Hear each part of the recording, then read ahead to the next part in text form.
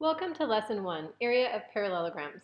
Our objectives are to find the area of a parallelogram and then also to use area to solve for missing links in a parallelogram. Finding the area of a parallelogram is not very difficult. What's more important is really understanding the formula and understanding what is the height and understanding that that can change depending upon what you have. Down here we have a parallelogram, and you'll notice that the base could be either the bottom or it could be, and in a parallelogram these are congruent, so these are equal. So if you know one, you know the other. Also notice that our height forms a perpendicular line with the base, and you can tell that by the little right triangle that's here in the corner. That's how you know that something is perpendicular. Two lines meet, they form a right triangle. Now I want you to notice this. If I take a parallelogram and I turn it on its side, then I have two different bases, and therefore I have a different height. So it's just something to keep in mind. If I were to mark this, this would now be my base, and my height would have to come down and form a perpendicular with my new base right here.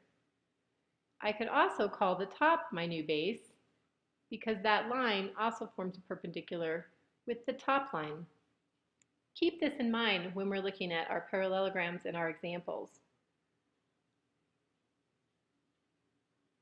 Okay, here's a little bit more understanding of the equation for area of a parallelogram. So we all know that it's the same equation as that for a square or for a rectangle. We always multiply the base times the height. Now in the square, the base and the height are the same thing, so we can sometimes call a square as b squared. But typically it's always base times height. And again, remember that this slanted line here that's labeled A is not the height because it does not form a perpendicular with the base. So we have to be careful about that. A couple other things about is that the height is not always necessarily represented by drawing a line inside of our parallelogram. You can represent the height here with this dashed line on the outside. This dashed line can be moved to the inside and it would still be the same distance. So we can show height on the exterior of our parallelogram or on the interior, as long as whatever base we're using is perpendicular to the height. Down here in this bottom example, this shows both. So we have our perpendicular height here that coincides with this red bottom base, but we can also show it outside of our parallelogram, and it still corresponds to this red base because it forms a 90-degree angle with that. And then here's a third example over here where our height looks a little bit strange. It actually is partially in and partially out, but in this case our two bases at the bottom and the top still form a perpendicular line to this height, so we can use that height as well. Let's go ahead and try some examples. We're going to start off with two basic examples where we just find the area, and then we'll try two examples where we find a missing measure. Well, in this first example, it's fairly straightforward. You can see that our base is 15 and that our height is 5. Remember, it's not 7. So in order to find the area, we've identified the base as 15 and we've identified the height as 5. If we multiply those together, we get 75. And then make sure to include your units, centimeters squared. That's the area of this parallelogram. Now let's look at this other one. This base here goes along with this height on the outside. And we can see that the base is 3 centimeters and that the height is 18. Now I might know this diagonal slant side here, but that doesn't matter. That doesn't help me for my area. So again, in order to find the area, we take the base, which is 3, times the height, which is 18. And that gives us 54 centimeters squared. So pretty straightforward on the area. Now let's go ahead and use what we know in order to find missing measures. And here's where the problem solving comes into play. Here's our shape. And we need to find h in this shape. We need to find that. Well, if we look at that, we can see that that would be a height if we knew this base, and we do. So with this base times height would give us our area, but we don't know the area. So it's a little bit confusing, but notice that we have some other measures too. Now remember that any of these sides can be used as a base if we have the perpendicular height. Well, this h and this base, we don't have enough information here. But if you'll notice down here, we know that this base is 0.4, this height is 0.3. We can find the area. So let's go ahead and find the area.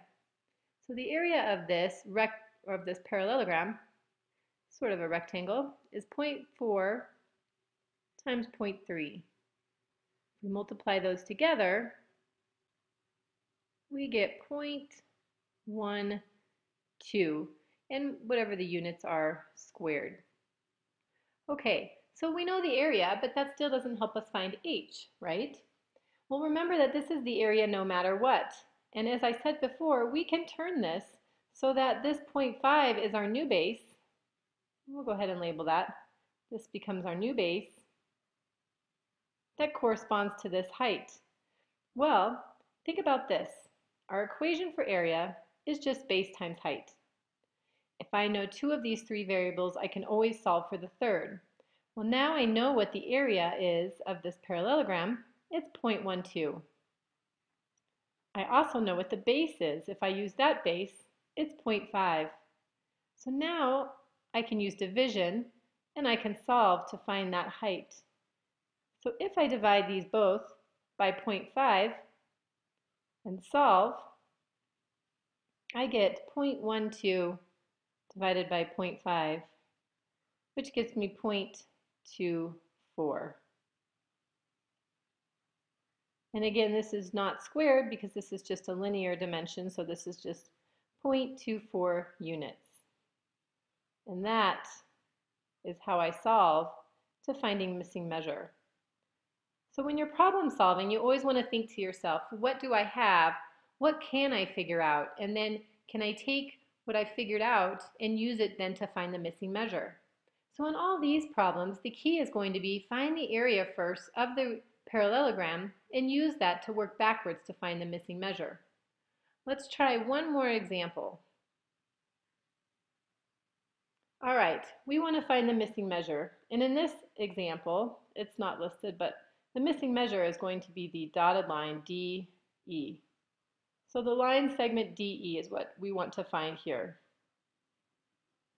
Okay, well, here we have a base. We don't have any other height. That's what we're trying to find. So this base and this height, we're missing too much information.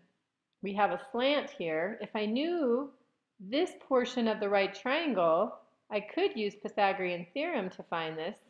But the problem is we don't know that this dashed line bisects AB perfectly. So we can't assume that half of 6.8 is this portion. So that's not going to work.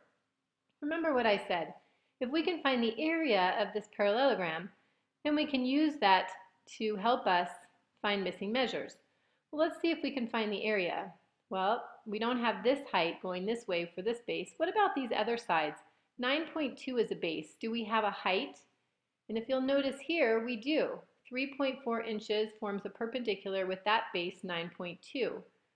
So what I can do is I can find the area. So my area is going to be base, which is 9.2, times my height, which is 3.4. And that gives me an area of 9.2 times 3.4, 31.28.